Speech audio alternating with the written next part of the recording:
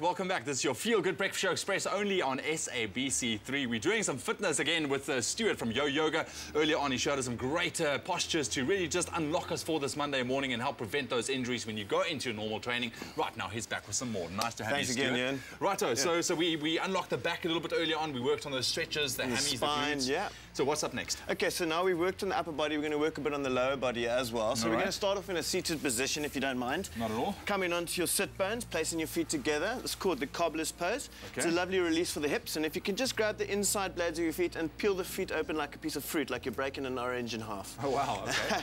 And then draw the heels in and press your elbows into the legs. And what I want you to do while pushing down is inhale, lengthen the spine, and then bring your chin to the floor ahead of you, just looking forward to ahead of you as far as you can so you keep a straight spine. Can you feel that in your hip girdle? It's a good stretch. And we always remember to breathe, of course, so breathe once into the hips.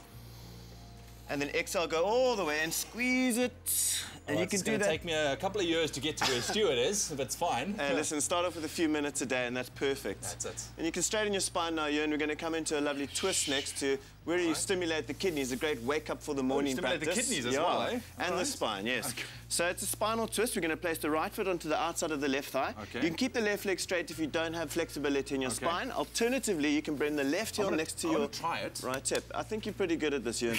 Place your right hand behind you. Okay. Okay, so you got a straight spine. All right. Left arm up, and I want you to reach for the sky and take your elbow way over the outside of your thigh or knee. All right. Now, every inhale, you're going to push the right hand down to straighten your spine. On your exhale, you're going to push your left elbow into your knee and look towards the mountain behind you. Sure. Take a couple of breaths here, particularly towards your kidneys. So breathe with a little bit of intention. One more inhale, lengthen. Exhale, twist, twist, twist.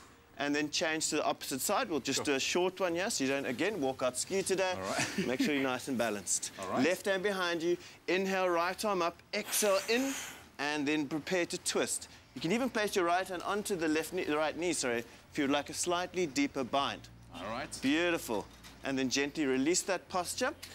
And then one of the most effective recovery exercises you can do, in fact, one of the leading teachers calls this the queen of all postures because it's got the most benefits you can have out of any yoga posture. Really? We're going to angle ourselves so the viewers can see you. And I want you to just be careful of your mic and lie on your back.